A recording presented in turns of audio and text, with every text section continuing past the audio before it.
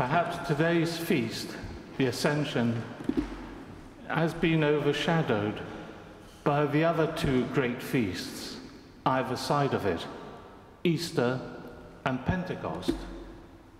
And yet the pivot, today's feast, which marks an end and a beginning. It's the end of Jesus' visible, tangible life on earth, the resurrection appearances. They came to an end as he ascended into heaven. Now we can no longer walk with him, talk with him, eat with him, think he's a gardener, and so on.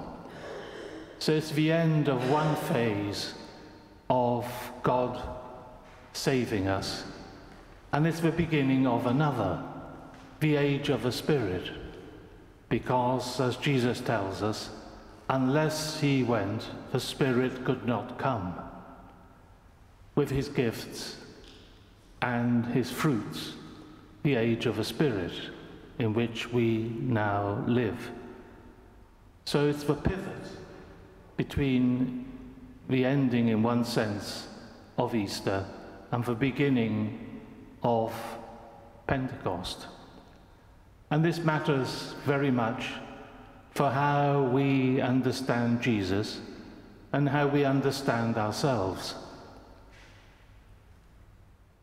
One view might be that Jesus as God, as the Son of God, existed from all time, in fact, in eternity. But at the Incarnation, Christmas, he came as a human being among us for, say, 33 years.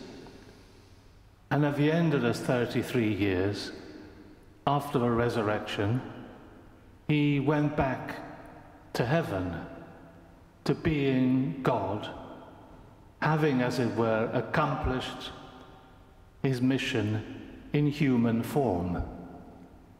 That's exactly the opposite of what we believe. This morning, Jesus Christ is a human being and will always be a human being, as well as the Son of God.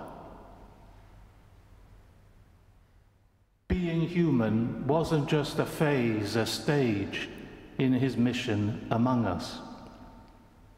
This means that today's feast, the Ascension, it means, if you like, that there's a human space in God for us, and that's the humanity of Jesus Christ. So we will be at home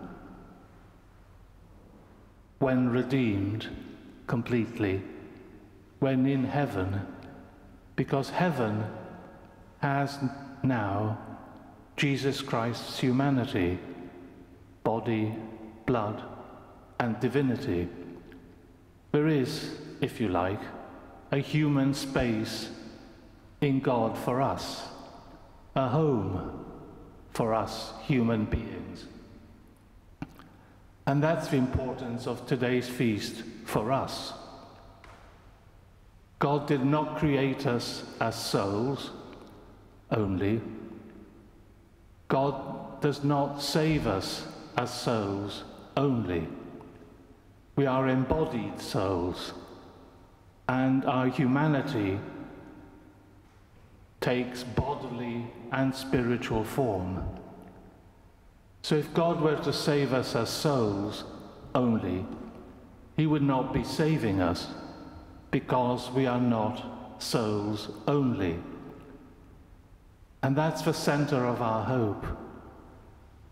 When we look to heaven, when we look forward to heaven, it's as complete human beings, body and soul, then united in heaven with God in Jesus Christ, body, soul, and divinity.